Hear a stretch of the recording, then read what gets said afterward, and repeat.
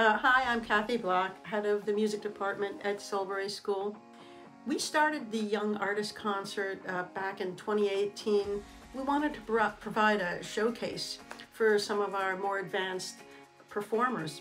So my students know when they come into our classroom, when they come into Studio A, they're walking into a gig, and that's just how we treat it.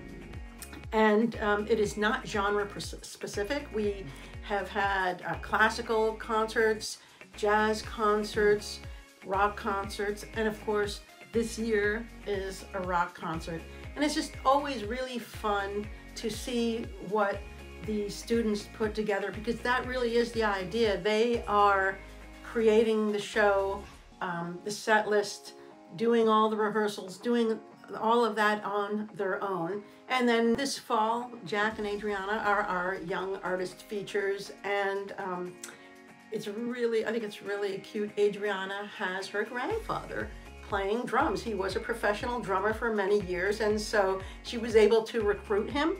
We also have alumni Gabe Parsons, who actually gave his own Young Artist concert when he was here, and Gabe is actually going to be playing with Jack and Adriana's grandfather.